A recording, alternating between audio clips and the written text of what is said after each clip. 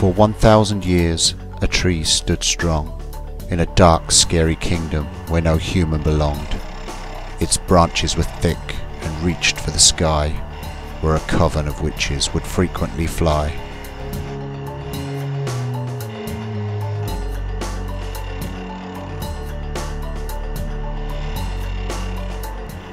The witches were green and dressed in black clothes. Each of them had warts on a long pointy nose.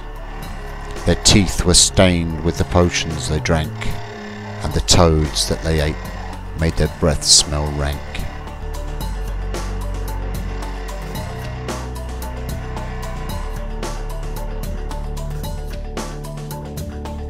Below on the ground, in the roots of the tree, was a large wooden door that you barely could see. It covered the entrance to the witch's great lair, a damp, dusky cavern with a sense of despair.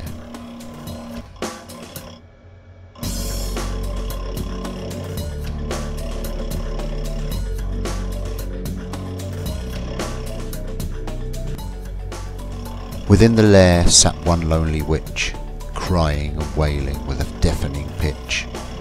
Her hair was white as the freshest of snow, her skin was pink and her cheeks softly glowed.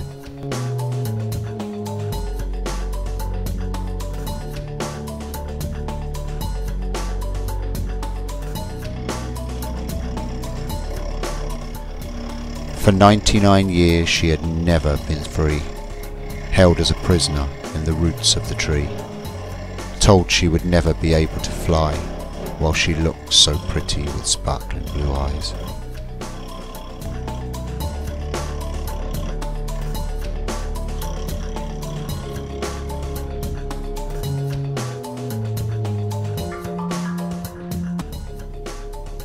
With wings of bats and hearts from worms, using all the spells she had endlessly learned, the pretty blonde witch could not change her look, not even when using her magical book.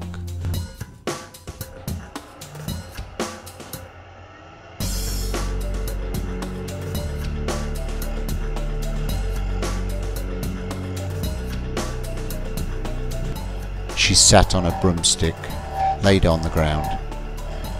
The lair was in darkness with only one sound, the clunk and the thump of a grandfather clock, with its pendulum covered with an old stripy sock.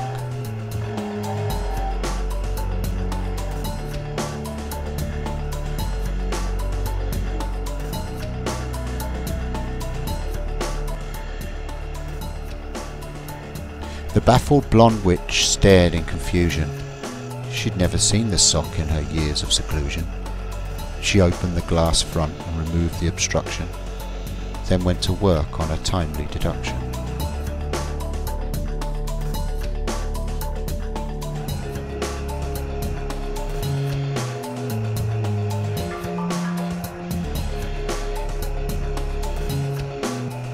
The pendulum now swang with a tock and a tick. Something stirred in the witch's broomstick. It rose to the ceiling and spun round and round, vigorously shook, then fell to the ground.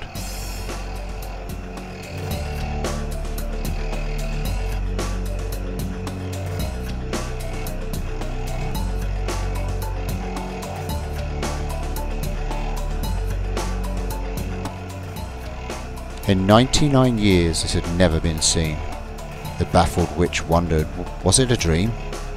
She kicked at the stick with the side of her shoe, thinking some excitement was long overdue.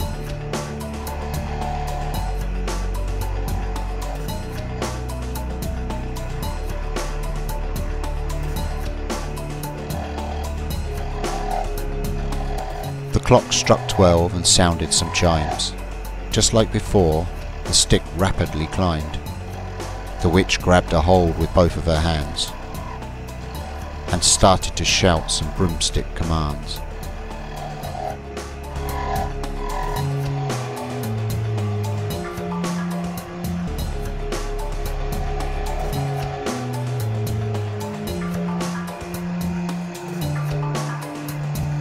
"Freeze!"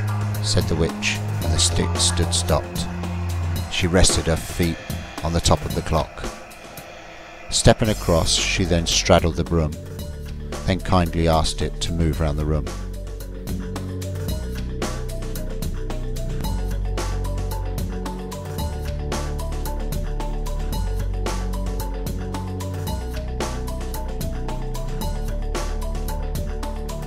After some hours, the witch had it mastered, with minimal breakage and some bumps in the plaster.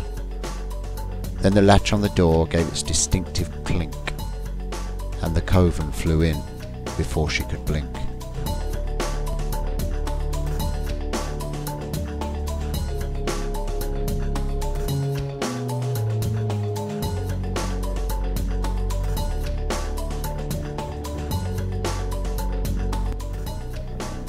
The witches all wailed and screamed at the blonde, each trying to zap her with the flick of their wand.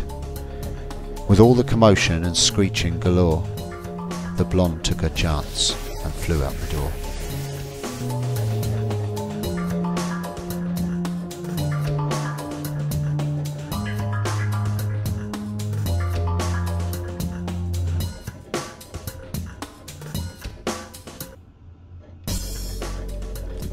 Up away she zoomed to the sky, where her horrible captors would constantly fly. Into the clouds lit up by the moon, the pretty blonde witch disappeared with her broom.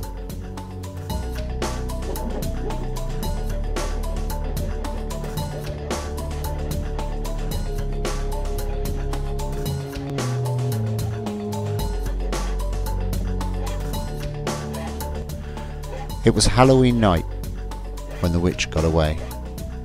Midnight hour on her 100th birthday. So beware when talking to a pretty blonde chick. You can never be sure if she's a treat or a trick.